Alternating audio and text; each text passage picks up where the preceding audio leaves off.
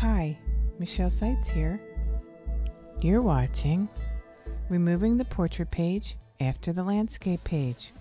Here's the scenario. Sometimes you want your document to end on a landscape page, but there's a portrait page after it. To delete the portrait page, follow this video to learn how. If you watch the section breaks video, I added a landscape page in between two portrait pages. This document is similar because I have a landscape page between two portrait pages.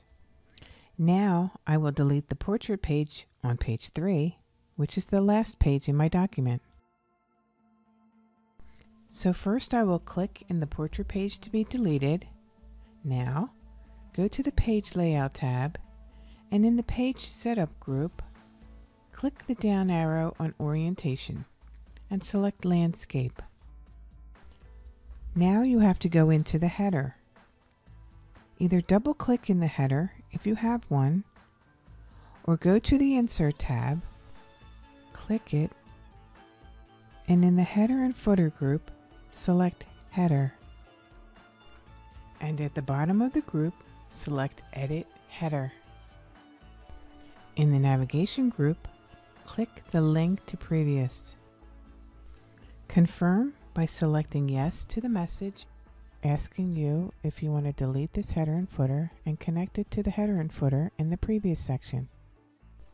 Since we want to connect to the previous section, we will select Yes. In the Navigation group, click Go to Footer and do the same thing.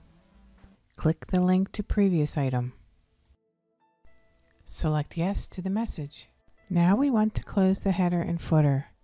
Click the red X in the Close group.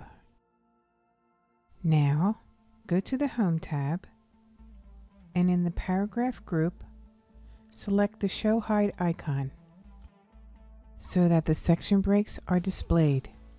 Place your cursor in the landscape page on page 2 and delete the section break. So put your cursor before the line that says section break and hit the delete key. Now I'm going to delete the words page 3 portrait because they were on page 3 and I don't need them. Now the last page in the document is the landscape page on page 2.